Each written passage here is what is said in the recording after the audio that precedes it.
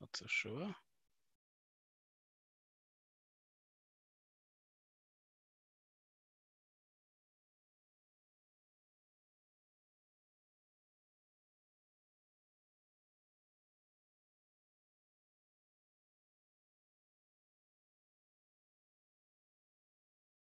Okay, welcome everybody. This is the session for the Karen Sparck Jones Award, in particular the recipients talk.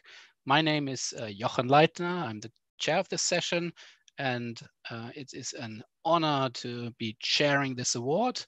And I would like to thank, on behalf of the British Computing Society and its Information Retrieval Specialist Group, the following groups: Microsoft Research for sponsoring the Karen Sparck Jones Award. Thanks a lot for making this award possible, not just for 1 year, but for several years already. Thanks to the independent selection judges that picked the winner this year and in previous years. And of course, thanks to the wonderful ECIR 2021 organizers for hosting this award talk. This year, unfortunately, virtually for uncontrollable reasons. I guess we all wish we could be in Lucca with you guys, but it has to be like that for everybody's safety. And yeah, that brings us to why we are here. Karen Sparck Jones, whom I was honored to call also my computer science professor when I was a student, lived from 1935 to 2007. And she was actually trained as a history teacher and briefly even worked as that profession, but her real passion was in different areas. So she ended up going into computing, and that was perhaps supported by also having a bit of a philosophical background. So she worked at the University of Cambridge, what was called the mathematical laboratory, which later became the computer laboratory and is now the Department for Computer Science and Technology at the University of Cambridge. And she is most well known as the mother of DF-IDF. Her paper introducing inverse document brackets collection frequency, published in the Journal of Documentation 1972, really revolutionized information retrieval. You are not the audience I need to tell this to, but it is still good to advertise her work as, you know, an early woman technologist. Women in technology still don't have it easy, and we need to support their cause. And Karen was quite emphasizing that and supporting women in technology. And her paper from that day, so the paper is roughly as old as I am, still relevant today. I just checked this morning, and it's got 445 citations in the year 2020. I think that's a remarkable way of not showing one's age. And in the same way that Karen did not show her real age, so she kept a sharp mind till her sad passing in 2007. So the reason why we want to remember her is not just her computer science research contributions, but also the role she had in supporting others, in particular women in technology. And Microsoft kindly sponsors this award. And we want to remind the audience of this talk also that if you know or supervise young people who are just after their PhD, within the first 10 years of their PhD, please bring on these smart people and support your applications for future Karen Sparck Jones Awards if you have rising stars in your own group or in neighboring groups, or if you know somebody. And in particular, I would like to encourage people also from outside of information retrieval proper. Karen was also very active in natural language processing. So we want to define, you know, research in our field very inclusively, and in particular also singling out, you know, women and underrepresented groups to also be nominated by people like you who are in the audience right now. So with that, I'm getting a bit of a funny picture here. I would like to welcome Dr. Ahmed Hussein Awadallah, who did his PhD at the University of Michigan with a focus on modeling conversations, I believe.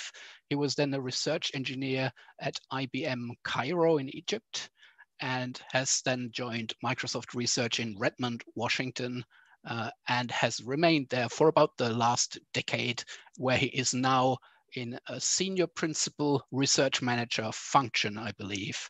And in the short period from 2006 until today, he has amassed over 100 publications, patent applications. They range from journals to conference publications in NLP, IR, machine learning. And I believe today we will learn about difficult circumstances when you don't have a lot of data. And his Google Scholar entry, which is probably incomplete because these automatic systems can never capture everything, lists about 3,600 plus citations. And it is remarkable that about 710 of these are also from 2020, from last year. So without further ado, Ahmed, it is an honor to have you here, and great for you to speak to this ECIR audience. Thanks for coming, and welcome to your award. Very well deserved indeed. And I'll just share here and hand over to you. Thank you so much. Thank you so much, Johan, for the kind introduction. It's an honor to receive an award commemorating Karen Sparks Jones, and I'd like to thank the British Computing Society, the IRSCG, and the ECIR for choosing me to receive this award, as well as for the opportunity to speak about my work to everyone today. Let me go ahead and share my screen.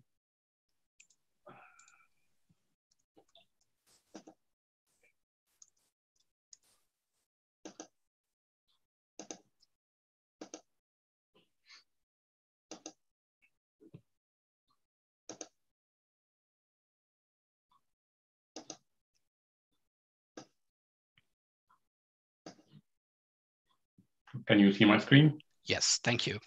Okay, perfect. So thank you so much again. Today I am going to be speaking about some of the work I have been doing with several of my colleagues about learning with limited labels data, and specifically the role user interaction can do to help us in such limited situations. But before we start, let's briefly talk about the notion of information overload that has been discussed significantly in the information access and management space. The amount of information that a typical information worker needs to handle has been always increasing over the past several years, from your documents to your slides, to your emails and your calendar. If you are a developer, then you also have your code reviews and your bugs. If you are a salesperson, you have your sales lead and customer interaction and so on and so forth. This information is constantly increasing, and this has been amplified significantly recently by the accelerated digitization that our society has been witnessing, making it very hard to be productive as we interact with and access this information. Now let's go back in time to 1988, where I got the pleasure a while back to read this very interesting paper from Karen Sparks Jones titled A Look Back and a Look Forward. In this paper, Karen was describing and portraying what she thinks an ideal information access and management system should do. And she's describing a system that's multifaceted in nature, that can bring together different types of information objects and supports different information uses. She envisioned that the system will have a common command framework where we can interface with any functionality using natural language. She also envisioned a system where the user can be able to edit and publish documents, submit queries to a database in natural language, send and receive email, and organize their schedule.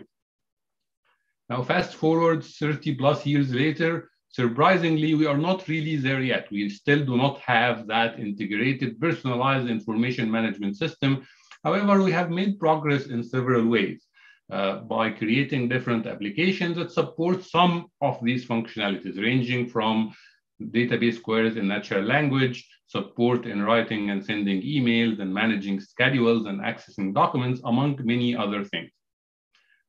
At the core of many of these applications is the ability to understand and process natural language.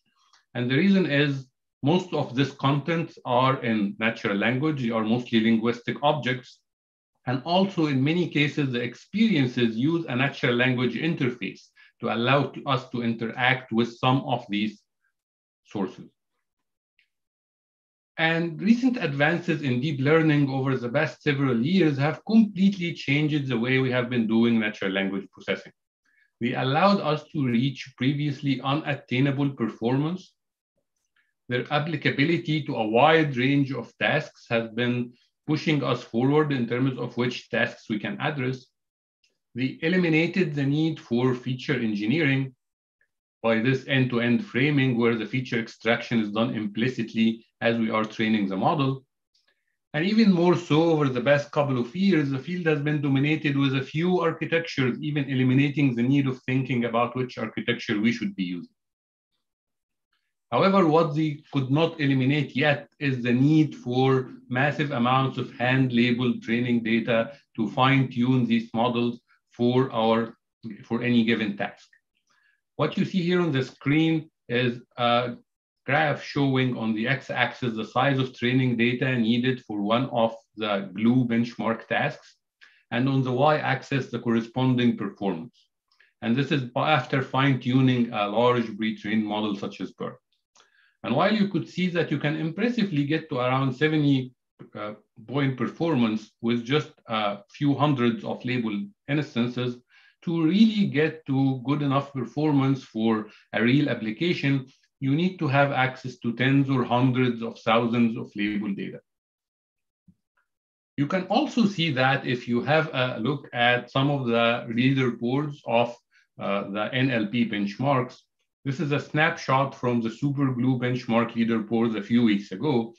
And while you could see that current systems are performing so well on that benchmark and achieving performance on par with what a human annotator can achieve, they are still actually using a lot of label data to get to that performance.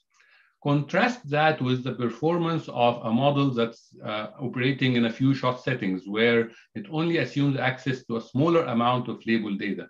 And even though this is one of the biggest models out there with hundreds of billions of parameters, there is still a significant gap between that and the best state-of-the-art performance. And the difference between this is how much annotated data is available. So if we are interested in bringing these information access and management tasks at a scale to everyone, how much annotated data do we really need? Assume that we are interested in supporting around 100 tasks, and each task actually doesn't require that much data, maybe tens of thousands of labeled instances. But we are interested in bringing that experience to many markets and languages and domains. So we have maybe 100 languages that we would like to support in 1,000 different organizations. We will see that the numbers start adding up pretty quickly, and we are faced with the need of collecting hundreds of billions of labels. This is not only cost prohibitive and very hard to achieve, but in some situations, it's not even possible because of restrictions around access and privacy of the data. And this is especially relevant when we think about information access and management application, because the data tends to be very personal and very private in nature. Now let's take a step back and think about the World Wide Web and how search engines have been doing a great job in organizing and making this data accessible to us. At a very large scale, we have trillions of pages indexed, billions of queries processed per day, and we have been seamlessly being able to access information on the web. One reason why search engines have been doing so well in organizing this data and getting us access to it is that search engines have done a great job in effectively leveraging user interaction. They see the queries that people enter and the results that they click, and then they use that data to get better and better iteratively and continuously. And the amount of data being collected have been ranging from queries to utterances in voice search to clicks to dwell time, and in even some applications and studies, more detailed interactions such as keystrokes and gaze pattern and many more. And the information retrieval community has been actually paying a lot of attention to this notion of leveraging user interaction to create and improve systems for many, many years. You see a lot of very influential work on learning from implicit feedback using clicks and other signals as an implicit feedback signal to train ranking systems.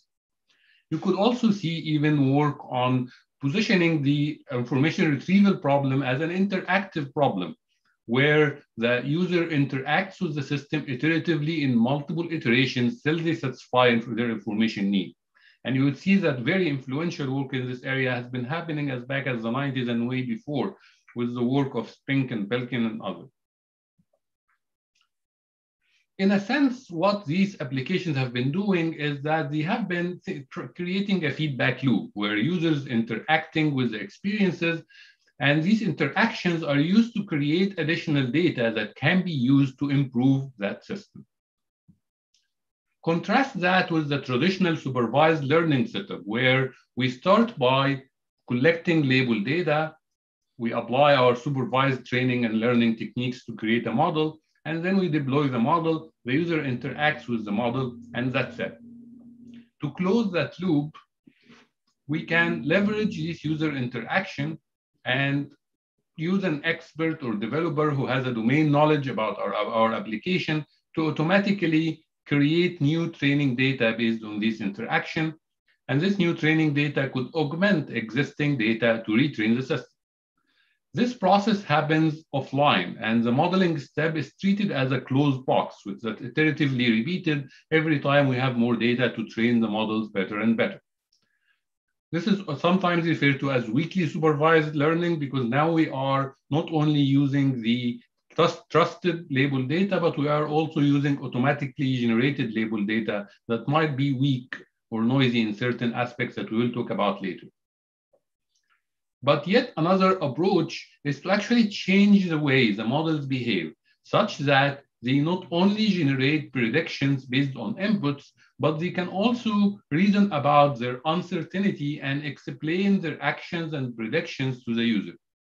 The user can then review the explanations and interact with the model to correct mistakes or refine their intents. In this case, the interaction is actually happening in an online manner with an open box assumption around how the model is actually operating. And this is very similar to the interactive IR work framing that I was talking about earlier. In the remainder of this talk, I will describe work in these two directions and then discuss open problems and outstanding challenges that we should be focusing on to make even more progress. So let's start with the notion of weakly supervised learning, specifically as it pertains to leveraging user interactions. In traditional supervision, the sources of the supervision signal could be hand-labeled data, or could even be explicit feedback that comes in the form of likes and dislikes and thumbs up, thumbs down, say in a recommendation application. This data tends to be clean and trusted labels, but tends to also be very expensive and limited in volume. On the other hand, weakly supervised data could come from different sources. Some of it could be heuristics about the data itself, or implicit feedback signals. In a search application, this could be clicks, this could be dwell time, in an information management system about your email, this could be signals around responding to your email or reading time of your email. They tend to be cheaper to collect and easier to collect in much larger volumes, especially for deployed systems at large scale. However, the labels are by definition noisy and in many cases inaccurate. And that poses several challenges. So let's talk about the first one, the fact that these labels are noisy in nature. And that makes using them hard. And to better understand that, let's look at this experiment that was reported in, similar experiments was reported in multiple studies, but we will talk about one from the Sultano Kodabi et al. Work from a couple of years ago. And the experiment is trying to quantify why working with noisy labels could be challenging, specifically for large-scale deep learning models. What the authors did here is that they took the MNEST dataset, a dataset for digit recognition, and they started corrupting some of the labels at different percentages. So at 25% corruption, maybe one in every 4 samples, the label of that would be corrupted. In that case, the label of the image of the 0 digit ended up receiving an 8 label instead of the 0 label. So they vary the corruption level from 0%, meaning no corruption, to 100%, meaning all the labels are random. And they started training a large deep learning model on them. Looking at the blue curve in this figure, this curve is showing the accuracy on the training set. And surprisingly, no matter how much corruption you do, no matter how much noise you inject, the model is able to fit and memorize the noise and performs very well on the training set that's in that case corrupted. However, its performance on the non-corrupted test set or even the original non-corrupted training set tends to degrade significantly as you add more and more corruption. And this is one of the main challenges with working with weak labels, specifically when you have such a large model. But we don't always only have weak label data. Sometimes we also have some clean, trusted label data. So maybe just combining them could help. And it probably does, but the naive way of just combining them by concatenating them and training on the combination of them doesn't seem to work for many cases. And specifically as the noise level increases or as the size of the weak noisy data gets much larger than the size of the clean data. You would see this figure here from one of our experiments on some of the applications we have been working with, an email classification task in this case. And you would see that just combining the clean and the weak data, specifically when the weak data is much larger than the clean data, could actually end up hurting the overall performance, or at best not performing at bar or else slightly better than using the clean data alone. So how to best leverage the weak data then, specifically in situations where we do have access to some clean data? Ideally, we should be able to use the clean data as a grounding signal to guide how we can use the weak data. This grounding could happen by using the clean data to help us select or assign weights to different weak data instances, such that we follow the assumption that not all weak data is equal, not all of it is useful for our modeling. So we might be able to select which ones are useful or assign higher weights to the ones that are likely to be more useful. Or we can even go a step further and try to change the noisy label distribution, replacing the hard noisy label with a soft label distribution that might help us correct some of the noise inherent in the data. And there are multiple ways to do that, but one of the very interesting ways is following the learning to learn paradigm, which has been used significantly in the meta-learning literature, which has been gaining a lot of attention over the past couple of years. The idea is to try to train the models in a way that it actually learns how it can learn the objective function you are interested in. In that specific application, our model has access to both the clean label data and the weak label data. And we are actually training two models concurrently. The main model, which is trying to perform the original task, and a meta model. The meta model in that case is trying to take in the noisy label data as input and alter their label distribution. But we do not have any data to directly train the meta model because we never see instances of inputs where we have the noisy label and the clean label at the same time. However, we can employ this notion of bi-level optimization traditionally used in meta-learning to allow us to train the meta model such that it helps the main model the most. This bi-level optimization is basically trying to minimize the loss of the trained main model on the clean data such that the trained meta model minimizes that training loss on the transformed weakly labeled data. And this is an end-to-end differentiable model where the gradients are flowing backward from the main model to the meta model. So in a sense, we are indirectly training the meta model such that it provides the best possible data to train the main model. And these approaches tend to actually work pretty well. And what you see here on the screen is 3 different cases where the meta model is able to convert the hard noisy label into a soft label distribution. In the first case, the noisy label is actually correct, and the meta model decides to continue to assign it higher probability, indicating its confidence in the correctness of that noisy label. But in the other 2 cases, the noisy label was actually not correct. And in that case, the meta model is actually altering the label distribution in a way that assigns less confidence in the noisy label and tries to shift some of the probability distribution to other classes that might be the correct label.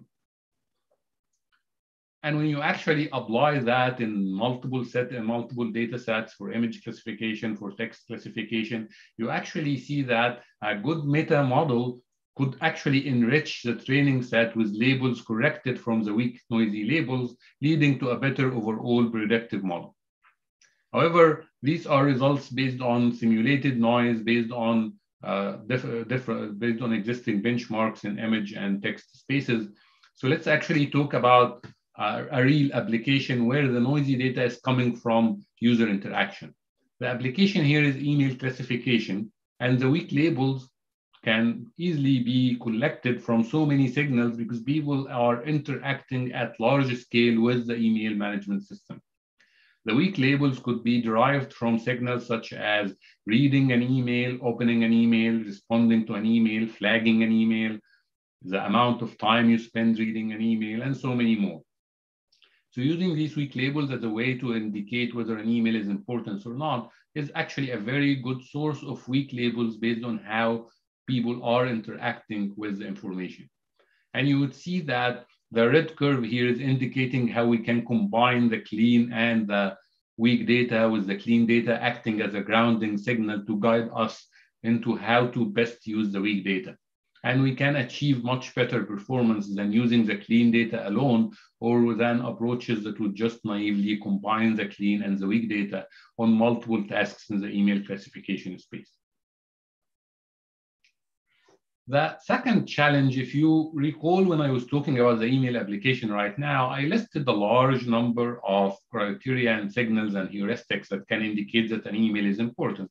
So we talked about responding to an email, we talked about the amount of time you spend reading an email, and all of these could be signals indicating that an email is important. But mapping each one of them to a label could be straightforward, but aggregating all of them into a single label is usually done in a very ad hoc manner. On the other hand, if we just assume that we have multiple sources of weak labels, so for every instance, we have multiple labels at the same time, this could retain the additional information each rule or each signal is trying to project. However, aggregating them tends to be hard, specifically in cases where they might disagree and conflict. But using a very similar approach to what I just described, you can also use this notion of co-training multiple models at the same time, where in that case, one of the models is trying to do heuristic source aggregation or rule aggregation, and the other model is the main model. And the rule aggregation model is basically taking in multiple weak labels at the same time and trying to decide what's the best way to aggregate them dynamically at the instance level, reflecting the confidence of the model on each weak label in context of the current input. And the rule aggregation, rule attention network, the way it does that is that it decides to basically assign weights or pay different attention to different rules. But the model does that dynamically dependent on the input, because not universally assigning a weight to each weak source, but taking the assumption that some weak sources might be more reliable for different types of input at different contexts, and hence trying to do that assignment of rule attention or rule weight dynamically as the model is being trained. And you would see that in this hypothetical example here, where we are seeing an example when we only have 2 rules or 2 weak sources, when the rules disagree, the model actually learns that to minimize the main model loss, it needs to assign one of them a higher weight and one of them the lower weight. But in cases where rules do agree, the loss is minimal actually when high weights are assigned to both of the models simultaneously. In a sense, the model is learning to aggregate rules with trainable weights that would capture their fidelity for each instance it sees. And on a number of benchmark data, this actually works pretty well, and it performs much better than doing majority vote across all of them, or using the label data only, or different ways of combining the weak sources that do not take into consideration how to dynamically aggregate them. And like before, this is the results on benchmark data. So let's actually look at a real application. In that case, the application is fake news detection, using 2 data sets for fake news detection right here, and deriving weak labels from how people are interacting with the news. There has been a lot of literature on trying to correlate certain human behavior when interacting with news and confidence in whether this news is a reliable source or not. That literature has identified signals around sharing and commenting and the sentiments of the comments and many more signals as potential weak sources of labels for that particular task. And you see here, the red curve on top is showing how we can aggregate the different sources together in a way that allows us to learn from the weak labels and the clean labels where we have multiple sources of weak labels at the same time. And it's performing pretty well in that case. So now let's switch gears a little bit and start thinking about interactive learning from the feedback or the interaction signal. So far, we have been talking about a scenario where a developer or an expert who has domain knowledge would come in and leverage knowledge of how people interact with a system or a data and try to derive weak labels that can be used to create this virtual cycle of retraining the model. However, that's not the only way to leverage human interaction and human feedback. An alternative way could be by building interactive systems that can enable fast, progressive interactions, allowing the human to collaborate with the model to complete a complex task. We refer to this as an open box setup because we are changing how the model is behaving. The model is not only taking an input and generating an output, but the model now is actually doing the prediction and then reasoning about its certainty or uncertainty in the prediction to decide whether it needs to seek feedback from the end user or not. And to enable the human to actually provide feedback, the model might need to explain the action or the prediction back to the user. The user in this case will have to review these explanations and then interact by providing feedback. And the feedback could be trying to fix mistakes or fix errors that the model has made in the way it came up with the prediction, or could even be refining the user's own intent or specification of the problem. So to make that a little less abstract, let's actually think about a specific application. And in that particular case, we will think about building natural language interfaces to data. This has been a problem that have been very well studied for many, many years. Actually, the pursuit of using language as a universal interface to interact with data and services has been the holy grail of human-computer interaction, information access, natural language understanding for many, many decades. And you see many influential work dating back to the 70s and the 80s trying to think about how to create natural language interfaces to knowledge bases and to databases. Over the past several years, the interest in these applications has been growing significantly, specifically because we have so many applications from digital assistants to database querying systems to question answering systems to interaction with robots and Internet of Things that is putting a lot of demand on such technology. And also because the technology that we use for understanding languages has been improving significantly, getting us to a point where we can build usable end-to-end systems based on these applications. At the core of the problem of building a natural language interface is what's commonly referred to as the semantic parsing problem, which is the task of converting a natural language utterance to some logical form. The logical form is intended to be a machine understanding representation of the meaning of the utterance. And the logical form can take on many formats. It can be in the form of an SQL query, or an API call to a web API, or a semantic frame, or so many more formats.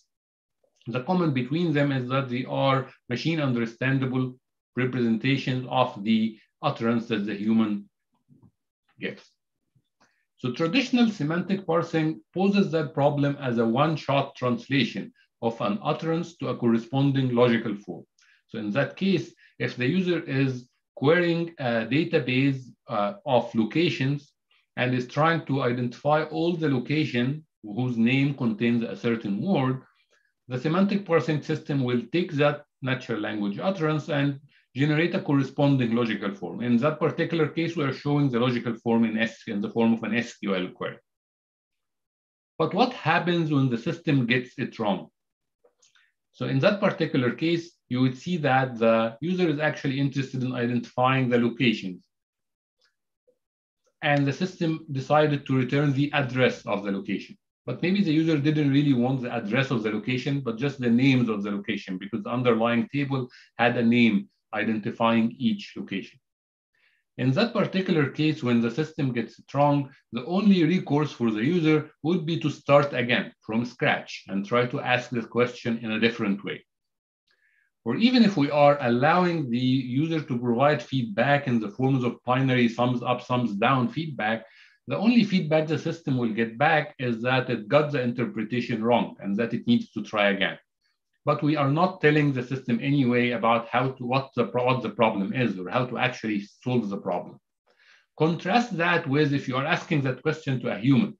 You wouldn't necessarily, if the human gets the answer wrong, you would not just like repeat the question again from scratch. You will not give them thumbs up, thumbs down. You will actually try to explain to them what did they do wrong. You can, for example, say that address is wrong. I actually want the names of these locations. And a human will definitely benefit from this information significantly and correct the interpretation of your original questions and hopefully satisfy the information needs that you have. So what if we can allow semantic parsing system to do that? What if instead of having a one-shot scenario, we can have a loop around this one-shot scenario where we can provide corrections when the system makes a mistake? And the corrections could be provided in multiple ways, but for now, let's assume that we will provide corrections in open form natural language. And the correction will be a feedback that the system could use in order to correct the mistakes that it had made. It turns out that building the systems in such an interactive way versus the standard way, where again, the only recourse when the system gets it wrong would be for the user to start again from scratch and try to formulate the question in a different way. It turns out that such interactive ways in user studies are showing to be much more effective for satisfying information needs. In that particular case, we are comparing success rate or completion rate, the amount of tasks that a user is actually able to successfully complete, and also the time to completion, how much time it takes in order to complete them. And we would see that the interactive system is doing much better than the standard system, specifically when the tasks get harder and harder, because that increases the likelihood that the model will make mistakes. And hence, this interactivity to work around fixing these mistakes tends to come in very handy. So the way to do that would be to frame the semantic parsing problem as a semantic parsing correction with natural language feedback problem. Traditionally, we are trying to take an utterance and generate the logical form, but now in subsequent turns, we might have actually a context in the form of an utterance and the initial interpretation of it, and a feedback. And the problem would be, given that feedback, how could we actually generate the correct interpretation? There are very few data sets that allow us actually to study such interactive open form settings, if any. in not only in semantic parsing, but generally in machine learning in general. So for the semantic parsing problem, we decided to start with an existing one-shot semantic parsing data set, very large cross-domain data set, where we actually have the logical form in the form of SQL queries. And we took a state-of-the-art at the time parser and applied it to this data set and identified all the mispredicted SQLs. And then developed a way to explain this interpretation to a user, because remember that the semantic parsing system are not assuming that the user would be able to understand the logical form in its machine understandable format. So we need to explain it in a way that the user can actually understand. And once we explain it to the user, we ask the user to provide feedback, to provide feedback, to try to correct any mistakes that have happened. To explain the SQLs, we actually experiment with using a combination of template matching and text generation to try to use that templatization to identify certain structures of the logical form and generate text in order to explain it. Once we are able to explain the text in natural language, users are actually able to understand the logical form and are able to comment on what went wrong with it. And it was very interesting to see what types of feedback are humans providing in that case. So let's look at some of them. In many cases, the output of the system had a problem. Either the system was generating an undesired output. So the system is, you're querying about a person and you just want their addresses, and the person is returning their physical address and their email address, and you don't really want the email address. But more importantly, there were cases where the output is missing or completely wrong. So in that case, one feedback was, I also need the number of different services, where the system was returning the names of the services, but not the number of them, or the system was returning one property in return of another property, and it was the wrong property. So a large class of feedback was trying to correct what data is the system returning back. The second large category was in conditions on identifying the information that the system needs.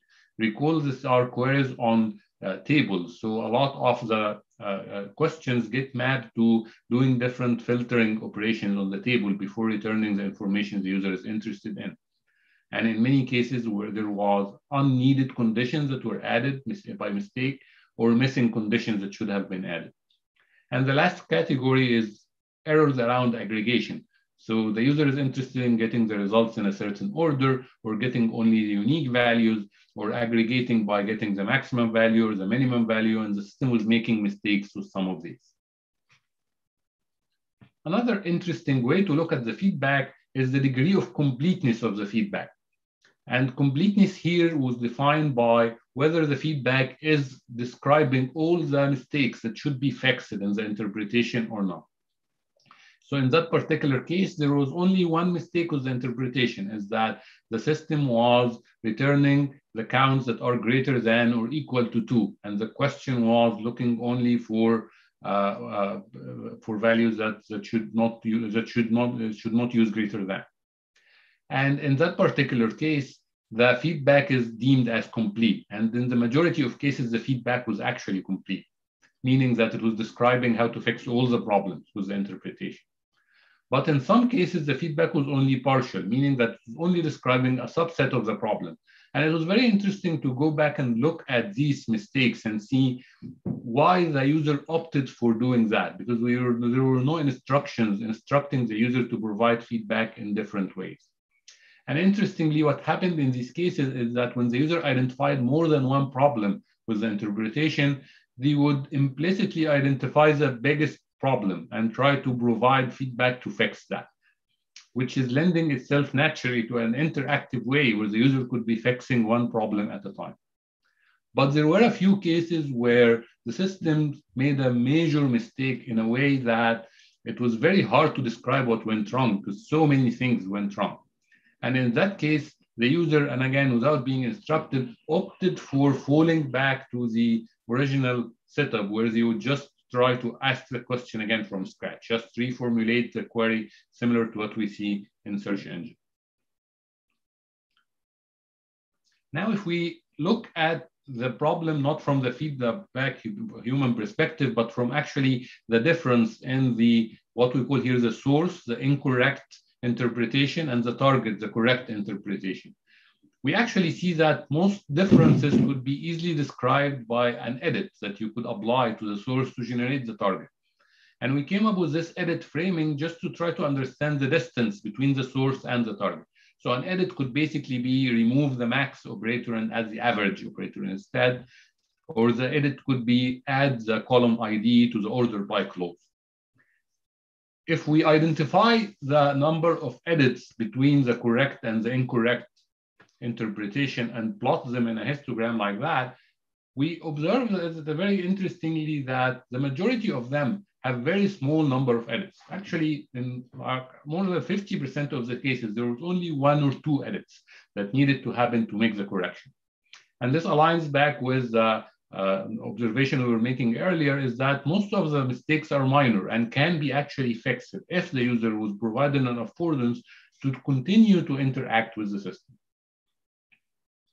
Given that edit framing, you could actually position this problem as a learning to edit problem, where given feedback coming from a human interacting with the system, how can you generate a machine readable form of that feedback in the form of a list of edits that we can take and apply to the incorrect interpretation deterministically to correct mistakes in it.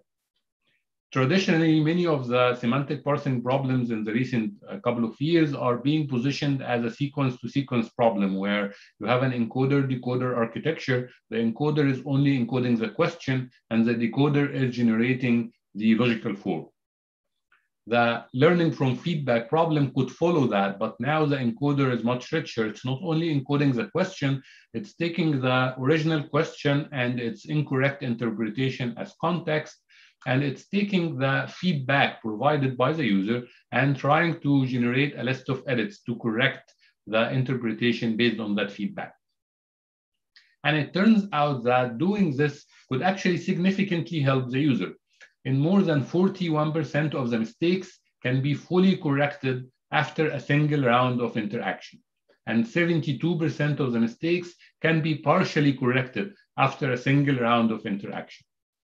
And learning to generate edits in that way tends to do much better than other methods that would try to regenerate the interpretation from scratch, because when we try to regenerate from scratch, we are throwing away some of the context that we already have, or methods that do not use the feedback and only use the signal that the current interpretation is incorrect. And the best they could do is to try to go down the beam and try to generate another interpretation, maybe the second best interpretation, and provide it to the user.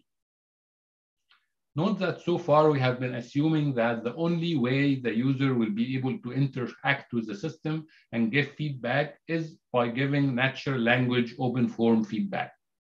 While natural language is a very powerful way to provide feedback, it's not necessarily the only way, or not even necessarily the right way in each case. So in that follow-up study, that we were studying how to create this form of a debug it yourself interface, where we can, like before, generate the interpretation of the utterance, explain the interpretation in a way that the user could understand, but solicit feedback not only in the form of open form natural language, but build a user interface with a lot of graphical user interface control that allows for more fine-grained interaction and more deterministic interactions as well. These types of interaction could actually be easier for the user to do. However, they tend to be very specific to the logical form. So if our logical form is different, we might have to build a slightly different interface. And users seem to be receiving these types of interaction very well, actually. In a user study with many users were giving pretty good feedback, indicating that such interfaces were easy to use, that they were able to interact with the system in a very useful way, and that they are able to correct their mistakes with such an interface. There is a lot of open work remaining here in thinking about how to build these interfaces in a more generalized way to cover many semantic parsing problems, but even problems beyond semantic parsing as well, and many ways to try to more naturally combine the open form feedback with the graphical user interface-based interaction for collecting feedback. So now to recall what we have been talking about so far, we have been talking about the notion of trying to establish these virtual cycles that allow the user to provide interactions and feedback that we can use to improve the systems. So in the few minutes I have left, I will quickly recap what we discussed, and then I will spend some time talking about challenges and open problems. So to recap, we talked about the hand-labeled training data bottleneck in machine learning and how even for the biggest and the best modeling techniques we have out there, we still require large amounts of hand-labeled training data in order to reach satisfactory performance. If our objective is to bring intelligent experiences and real practical applications to many markets and languages and domains and tasks, that becomes a very challenging problem. Because when we are thinking about benchmark data set, we always have a lot of data to work with, but we're thinking about how to build real applications. I talked mostly about information management and access applications, but there could be many other classes of applications where getting such hand-labeled data at scale is very hard and in many cases infeasible. And finally, we talked about the role of user interaction in this process and how we can use user interaction with experiences as a way to generate additional sources of supervision to improve these experiences. And there are many, many ways of doing that. We talked about only two ways. One is trying to iteratively retrain the models by using interaction data as a source of weak supervision. So an expert, a domain expert or a developer of the model would actually examine the system, the user interactions, and try to come up with ways to generate additional labeled data based on the user interaction. And that labeled data could be used to retrain the model. And the cycle is happening here at the level of retraining the model over and over again every time we have more interaction.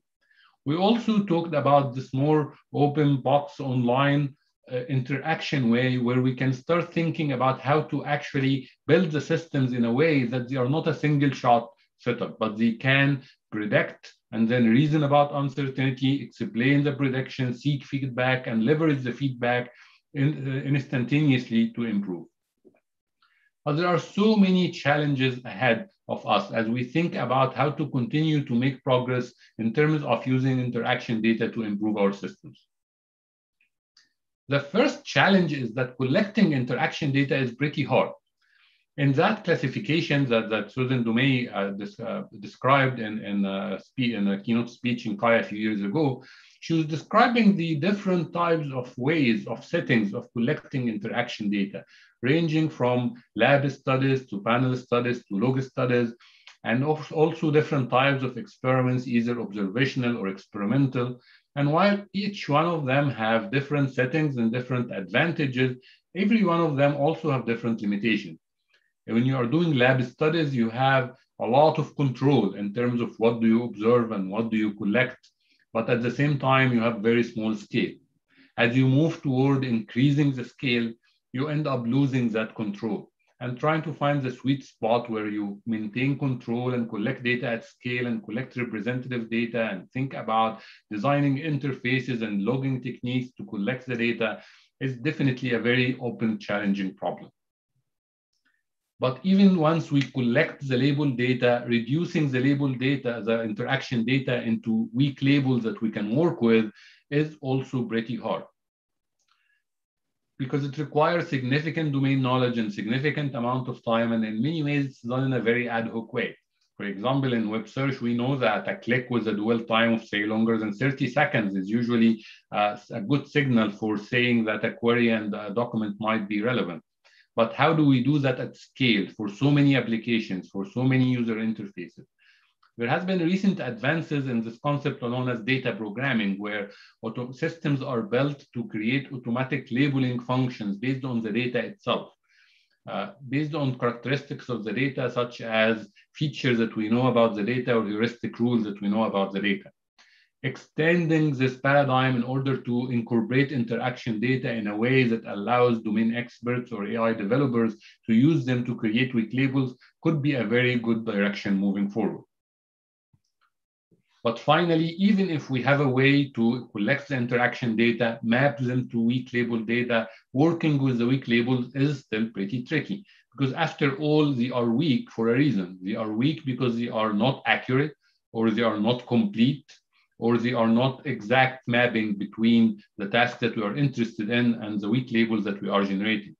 And we talked about some of these challenges earlier, but there remain to be a lot more challenges in modeling them. And some of the challenges that we didn't talk about is the challenges around bias and distribution shifts. And this could be manifested in many, many different ways. When you are collecting interaction data, there is definitely presentation bias. And actually, the information retrieval literature have been studying that significantly for the web search applications. For many other applications, there are such forms of biases that we need to start thinking about how to model collectively as well. But there is also other biases. There are population biases. There are biases related in the distribution shifts and related to which people will be providing this interaction signal, whether they map to the same populations that will be using the system or not, and many more other challenges.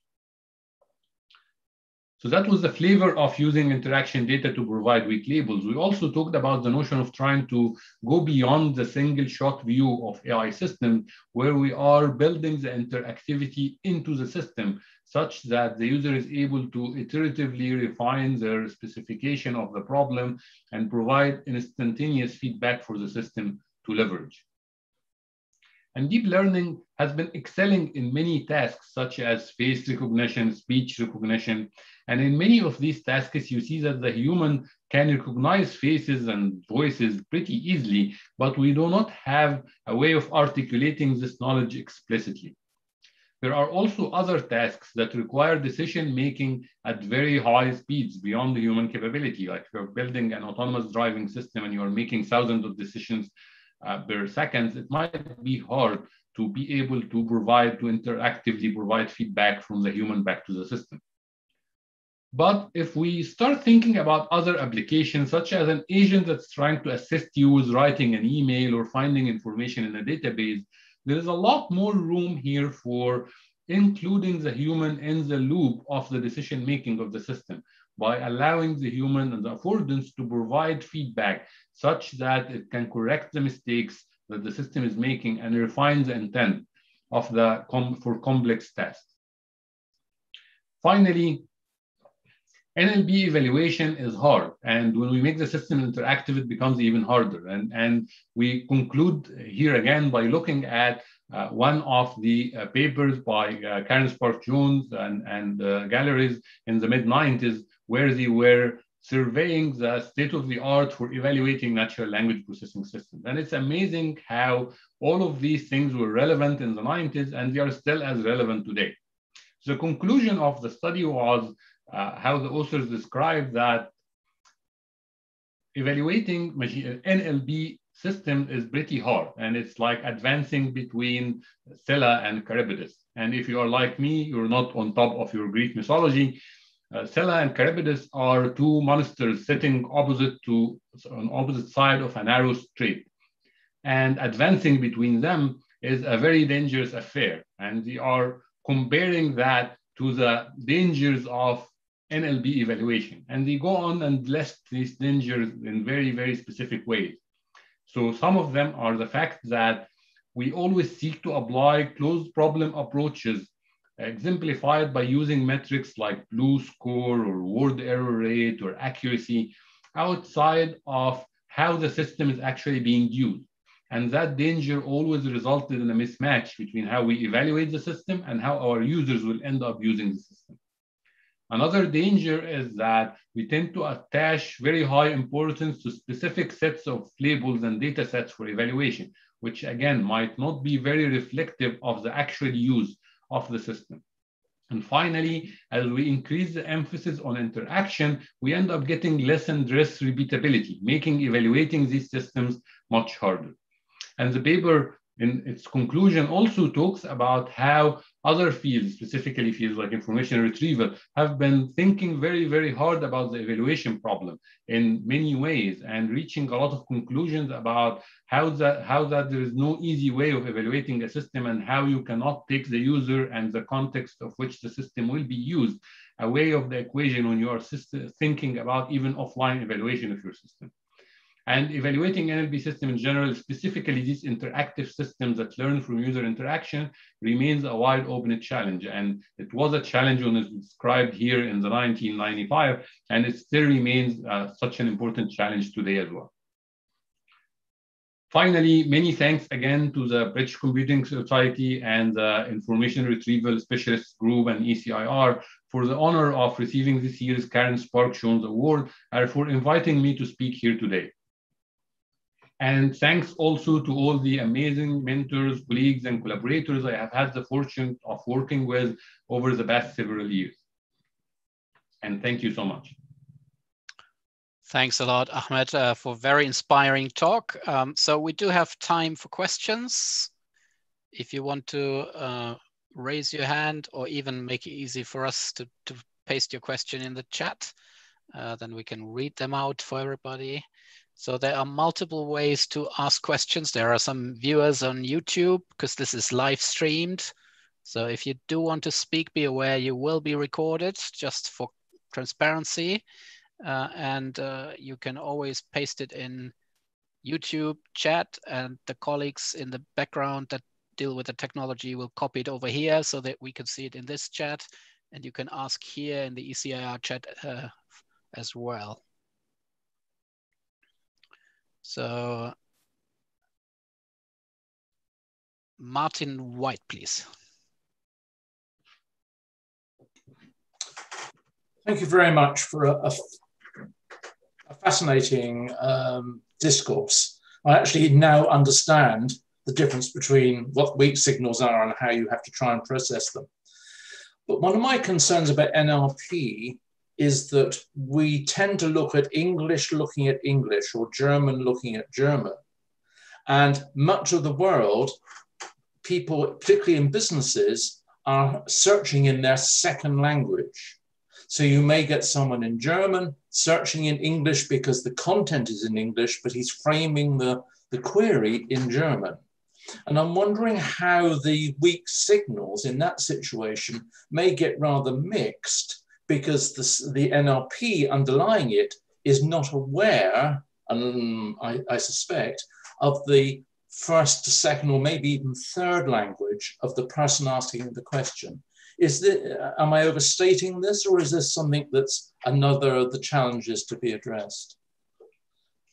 Yeah, absolutely. I think it is. And I think this is definitely part of what I briefly referred to as distributional shifts. And distributional shifts could come from difference in domains, but you can actually think of language and language proficiency as a domain, meaning that when I am searching in my native language or in a language I'm very comfortable with on my second language, the way I frame my questions might be very different than someone who is actually doing that in their native language. And these are manifested in distributional shifts between the interaction data and the weak data that we could see from different segments of users, and also different from what we could see from manually clean data that we might have access to. So it's definitely one of the problems.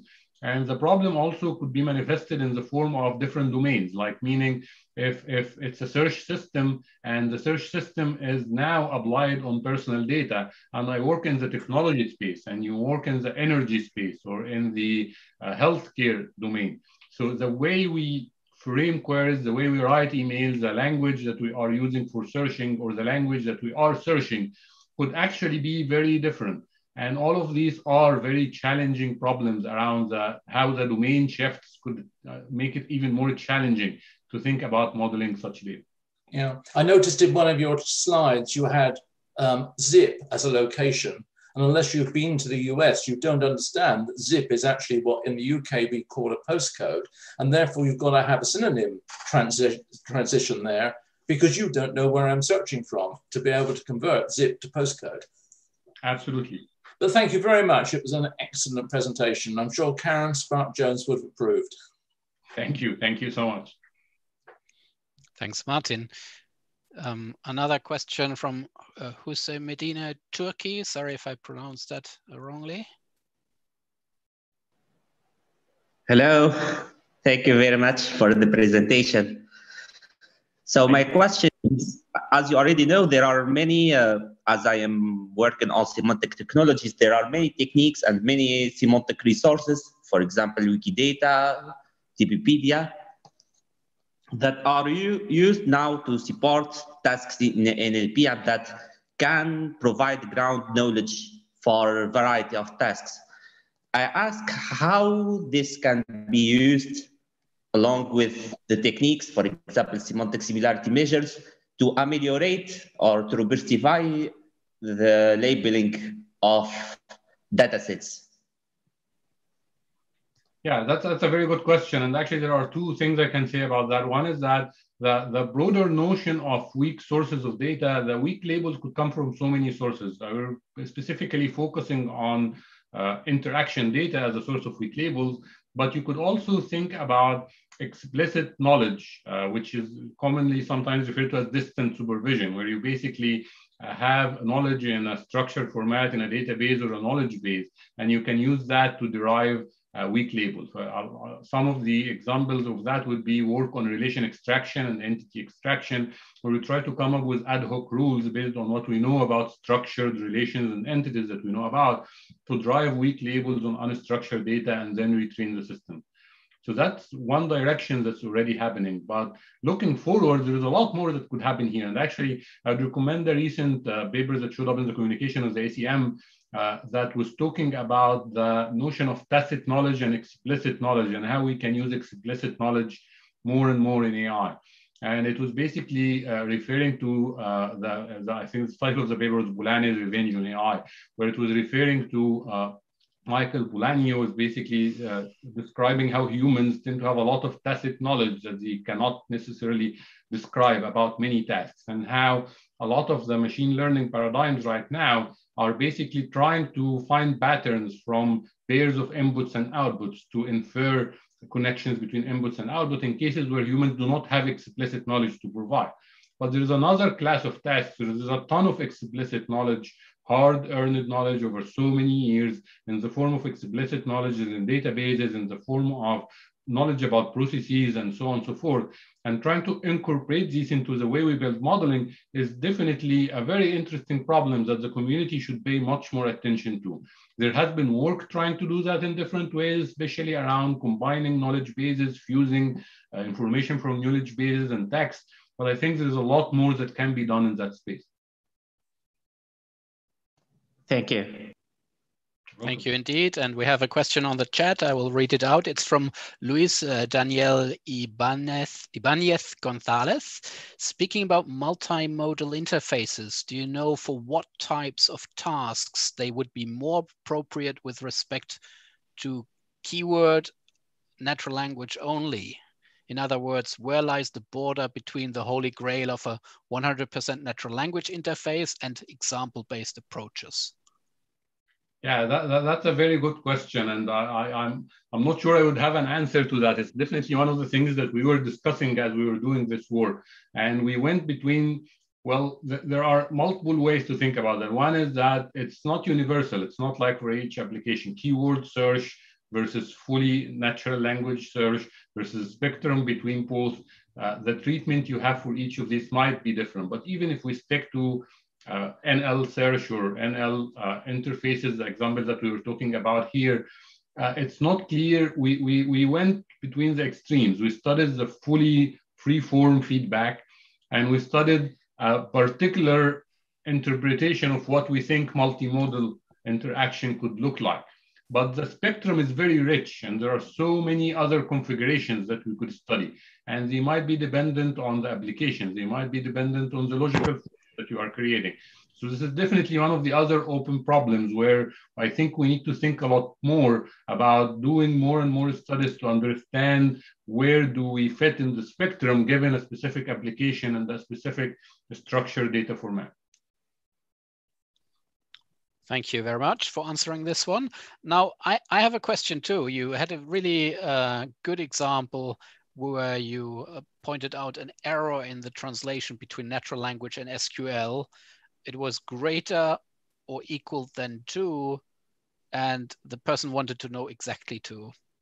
And now, if you've ever done this, translating SQL, natural language to SQL, which I have done at times as well, you figure out it's actually quite difficult, because sometimes you want an exact reading and sometimes greater or equal is actually the intended form.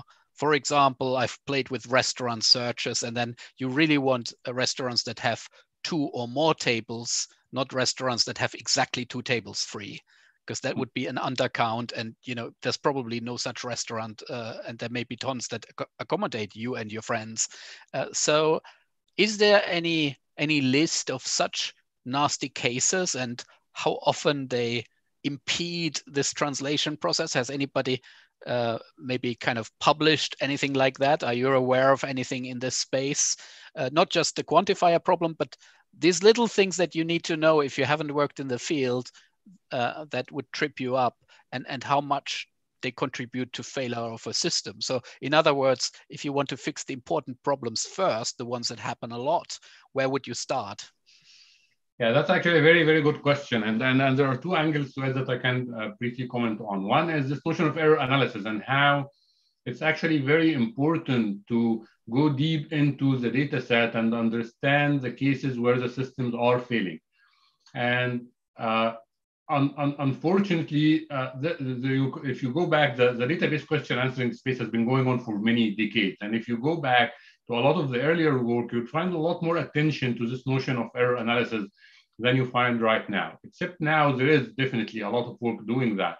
But this is actually a good point just to emphasize the fact that sometimes a benchmark-driven mentality just like pushes people to try to optimize for the model to do better and summarize the performance in a single number without actually paying attention to the error cases.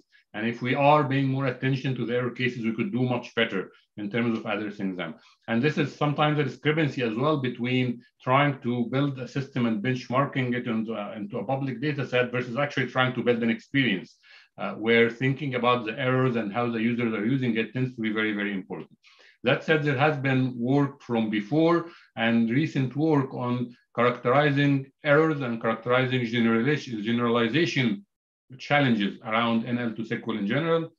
But your other question is about the fact that this is very contextual. It's not like I could ask the same question and the interpretation one time could be that it should be greater than or equal to, and sometimes it should be exactly 2.